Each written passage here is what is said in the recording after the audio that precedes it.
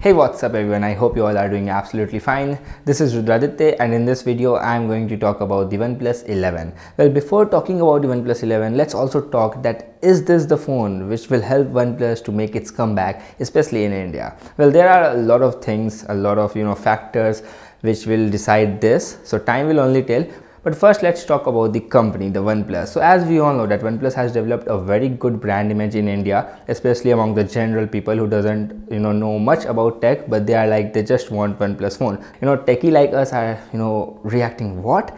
There are customers like this who still buy OnePlus? Trust me, there are crazy customers, literally the fans. There are a lot of people who just want to own OnePlus for the very first time. That's why OnePlus Nord and Nord CE series are just so popular, because because of the price. A lot of people can't afford the number series, so now they are buying the Nord series because now it's affordable, more affordable we can say. So that's why they are so popular in India. Just think about it, right? So OnePlus is very famous, we all know, but as a techie, we know that what actually cooking, what actually happening with OnePlus company, especially from last 2-3 years, or let's say since Carl Pei left the company. Plus the Oxygen OS is now more like Color OS. But apart from all these things, I guess OnePlus 11 is the phone which will help OnePlus to bring back its glory. But how? Let's find out. Alright, so first thing first, let me clear this, that the naming scheme, OnePlus 11 is the successor of OnePlus 10 Pro. Yeah, there is no Pro naming this time with the OnePlus 11, but it's the successor of the OnePlus 10 Pro.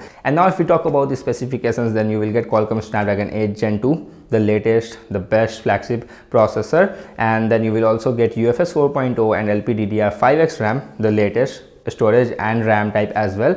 Now there are rumors that there will be one variant which will get 16 GB of RAM, but just don't spend your extra money for that extra RAM. You will just waste your money. Now talking about other things like the battery, then you will get 5000 mAh battery and 100-watt charging brick inside the box. Now in my frank opinion, 100-watt is already overkill. Now many of you guys may think that why not 150, 180 or 200-watt, but do let me know, do you really need more fast charging, like 200-watt, 9 minutes, 10 minutes and 0 to 100% charge done? Or you guys are happy with 65-watt, 80-watt? Well, personally I am happy with 65-watt. 65-watt is the sweet spot in my frank opinion. But technology is evolving. Now we have that technology, so we can get those crazy fast chargings. But anyway, you will get 100-watt and 5000 mAh, so the combination is looking good. 5000 mAh is there, so that's a plus point.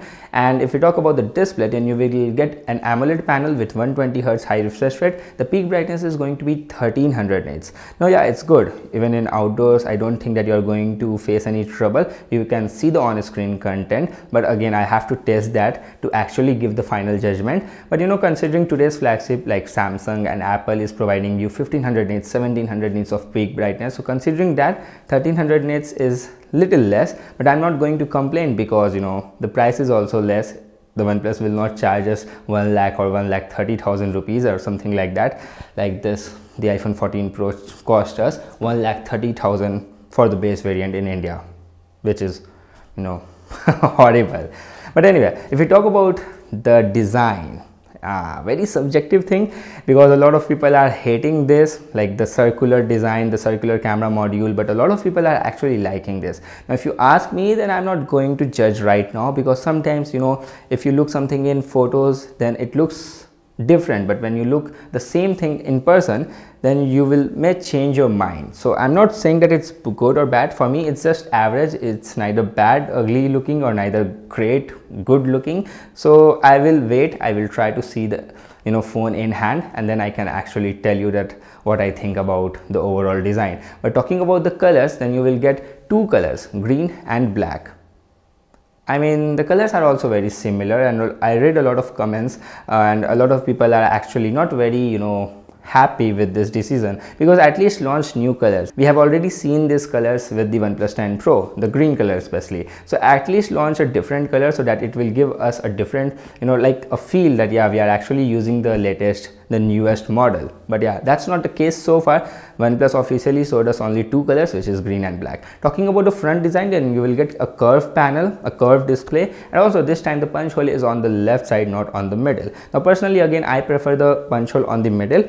rather than on left or right, but this time we have the punch hole on the left side. Now let's talk about the most exciting part, which is cameras. Now on paper, the cameras are looking rock solid. Like you will get 50 megapixel IMX 866 with OIS, then a 48 megapixel IMX 581 ultra wide lens. This one has no OIS, and then you will get a 32 megapixel telephoto lens with IMX 709, and this is going to be 2x telephoto. Now see, all lenses are practical, no doubt about that. Wide, the primary lens, then the ultra wide, and then the telephoto. In telephoto also you will get OIS, but I guess in ultra wide you won't get OIS, but still it's fine and very practical. But telephoto lens could be 3x or 5x, because nowadays in iPhones, in Samsung, even in Google Pixel 7 Pro, we see 5x lens, 3x lens. In Samsung S22 Ultra we also see a periscope lens, again a telephoto lens, which comes with 10x as well. So yeah, 3x, 5x, these lenses are more good because you can actually get good amount of zoom. In 2x you don't really feel that zoom, and telephoto lens is made for zoom, so I guess 3x telephoto lens should be standard in 2023. And talking about the sensors, then all sensors are good in all the lenses, especially the primary lens. I see OnePlus 8, OnePlus 9, 10 and now even 11, they are using a special Sony sensor in their primary lens in all their flagship phones, and trust me, the sensor is so good. The sensor is so big as well, so it lets in more light, the quality is better, the low light performance improves as well thanks to OIS also. Plus, talking about the color science, then they already collaborated with the Hasselblad, so the color science is also good. But overall, I mean, talking about the camera level, then still it's not as good as Samsung or Apple, but I mean, it's definitely close, and I hope that with OnePlus 11 the gap will get even thinner. So I'm really hoping that OnePlus 11 will perform good in camera department. But at the end, it all depends on the image processing, like how's the image processing. No matter how good the sensor or the resolution is, it all depends on the image processing at the end. So I hope that OnePlus 11 do well in the camera department. So I have to check the new processor, how it's going to perform, the throttling, the heating, and then the battery as well, like how of course charging is going to be great, but how the battery perform, how much screen on time we can get, plus the cameras, and of course then the display, speakers, haptics. There are a lot of things, so I will try to cover this phone on my channel. But now, how they can make a comeback? So in my opinion, it all depends on the price. Wait, if you will think that, hey, you just talk about the hardware, where is software? So yeah, I know, now we have to deal with it. If you're planning to buy a OnePlus phone, then just deal with it, that you're not going to get the old vibe of OnePlus anymore. But still, it's very neat, it's fast, and it's full of features. It's not very plain like stock Android, so you will get some advanced features, plus it's very light, and most importantly, there is no bloatwares and ads, so it's still great. But yeah, it's very much similar, or let's say it's just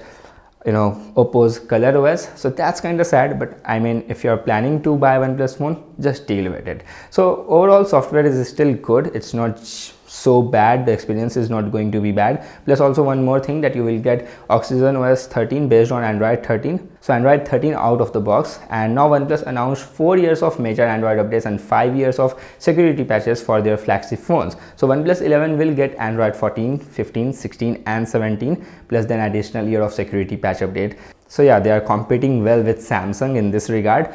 But anyway, now let's talk about the price. So if the pricing will be between 60 to 65,000 rupees, then in my opinion this phone is going to sell well. But if the price is more than 65, or let's say above 70,000, then I guess people will shift to Samsung S series or iPhones, or rather they will buy Pixel 7 Pro as well, because now that's also an option. So yeah, OnePlus, you need to price this phone correctly. I mean, if you are listening, I'm dreaming right now, but anyway, just by any chance, if you are listening to this, then please listen me carefully. Just price this phone correctly in order to do well again in the Indian market. And with that said, I guess that's it for today's video. I hope you guys liked it and enjoyed. If yes, then smash the like button and share this video with your friends. Subscribe to my channel if this is your first time, and thank you for watching. I will catch you guys in the next video. Until then, bye bye, take care.